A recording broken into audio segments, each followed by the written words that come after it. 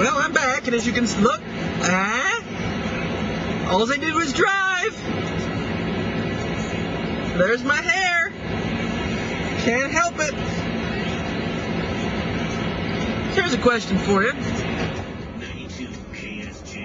Okay. I just listened to the radio while sitting here at a red light, and had a commercial come on. I don't know if you guys have heard these on the air, but it's a Wells Fargo advertisement campaign where they're talking about some person's doing something random like buying a sandwich or renting a hotel room or whatever, and the person offers them, if they go, if they upgrade from a basic thing to an advanced thing, the salesperson offers them free checking. And, the hook being that Wells Fargo says, it seems like no matter where you go, you can get free checking anywhere. So why should that matter if you go to someplace else? You should come to Wells Fargo. We have wonderful banking experiences. You know what I don't ever see in a Wells Fargo fucking commercial? I used to be a Wells Fargo customer. Here's a little something for you. How come they don't say, at Wells Fargo, we'll charge you for not having money? No, I'm not talking about, I understand that there's a penalty for overdrawing from your account. That makes sense, you're spending money that you don't have, so the bank covers it. I honestly think that what they do to the average banking person, and I'm not talking about people that use banks for big money transactions, I'm talking about the everyday Joe Schmoes like you and me. My experiences with Wells Fargo are as follows. I made a transaction. I was off by a cent. Literally 1 cent.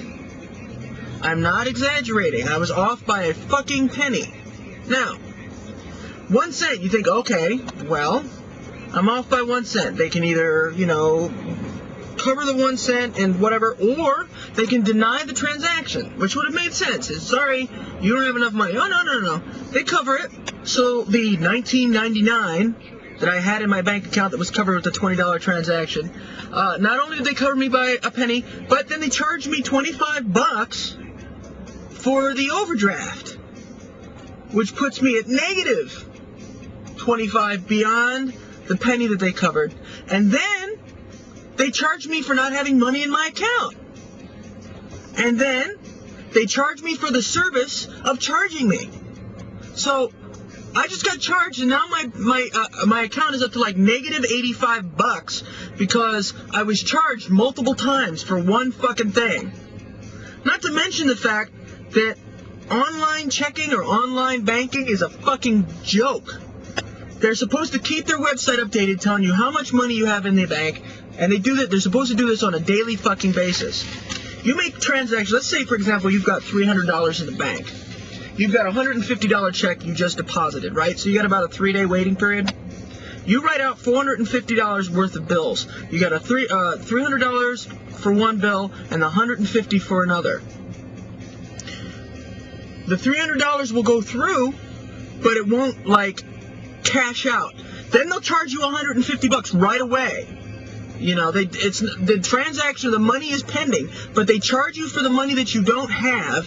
And then, when that bounces, they take the overdraft charge out, and then they charge you for the overdraft thing, and then the $150 bill that you had written out, the $150 charge you had written, is now short, so you get charged for that. So now, so you're short again. So they end up getting $200 out of you for a thing where they had just ran the charges in a specific order so that the 150 got taken out when the 150, which is in their records. It's in their motherfucking records. It's not like they don't know the money's there. It says in your account, $150 deposit pending. But no. They'll just, the bill goes through miraculously 2 days early. And they charge you for the money you don't have. Then they charge you for the fact that you're overdrawn. Then they charge you because the money that you were supposed to have is what was covered, and that gets taken out. So now another bill is short. I fucking hate banks. They screw people. They screw you. If you had $1 million in their bank, fuck. Oh, you're $50 over? but the average person gets fucked. And that's disturbing, because it's the average people that fucking use the bank. Ugh.